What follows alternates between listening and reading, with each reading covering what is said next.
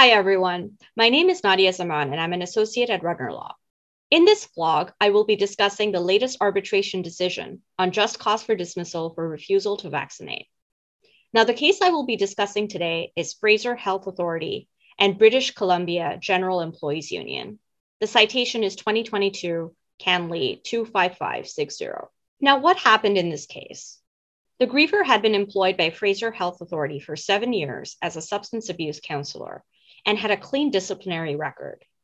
The Provincial Health Officer of BC, PHO, issued an order on October 14, 2021, referred to in the decision as the Hospital and Community Order, requiring all health authority employees to obtain vaccination against COVID-19 in order to be eligible to work.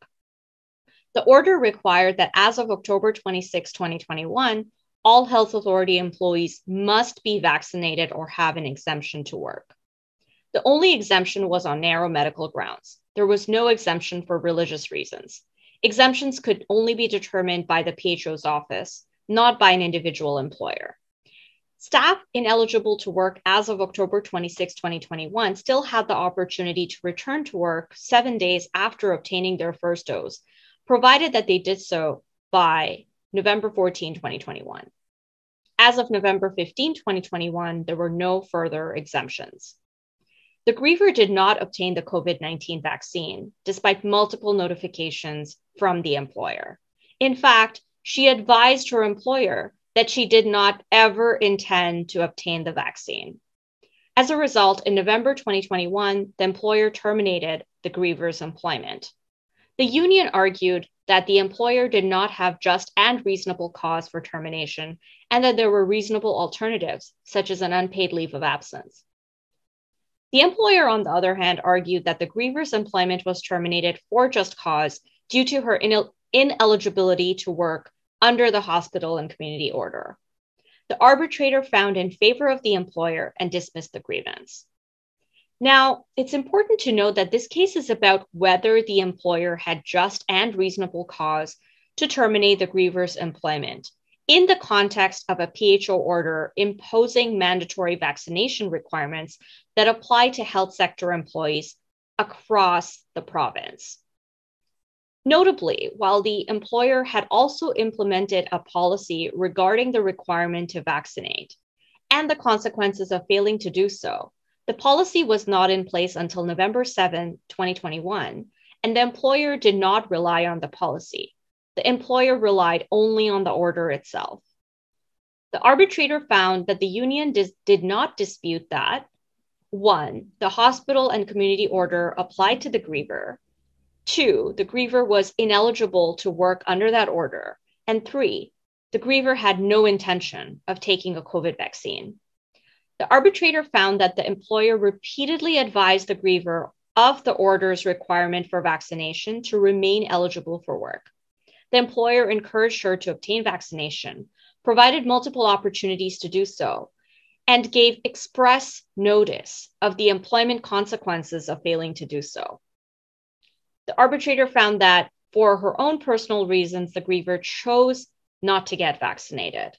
The arbitrator stated, quote, "Clearly, the griever has the right to make her personal choices, and I accept she strongly believes in her views. However, the result of those choices was that she rendered herself, by virtue of the terms of the order, ineligible to work for FHA in any capacity.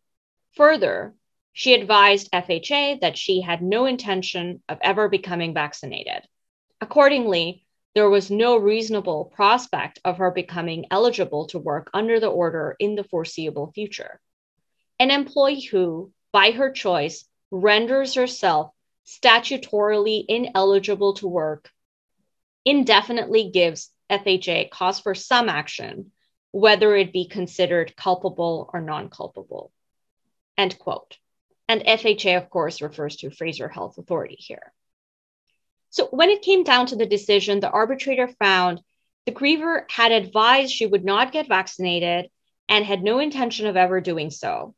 The government order had no expiry date, no indication of the order being lifted in the near future, and there were serious operational impacts on the healthcare system associated with placing unvaccinated employees on unpaid leaves of absence of unknown duration. Also, there was no exemption available to the griever under the order, and in effect, there was no path forward for the griever for continued employment. The arbitrator found that the griever failed to comply with the requirements of the hospital and community order and rendered herself ineligible to work. The arbitrator found that in all of the circumstances of the case, the employer was not required to place the griever on a leave of absence of indefinite duration, where there was no foreseeable prospect of her being eligible to work at the time. The arbitrator found that the employer had presented compelling operational reasons for its approach to the griever's employment and that no lesser alternative was reasonably available. Now, this is key. Employers should be very careful in deciding to dismiss employees, especially for cause. Every case will be decided on its own particular facts and circumstances. The context will be key. In this case, for example, a critical factor was the hospital and community order, which rendered the unvaccinated employee ineligible to work for the employer, especially given her express intention to never get vaccinated. The arbitrator said, quote, "I have reviewed all of the authorities referred to by the parties. A clear feature of the jurisprudence is that each case will turn on its own facts and must be decided within its specific context," end quote. So before dismissing any employees, employers should seek legal advice from an employment lawyer in order to minimize potential liability and save on dismissal costs. On the other hand, if you are an employee, do not assume anything.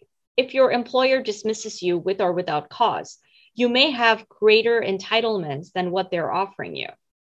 As we often say, if you think you need an employment lawyer, you probably do.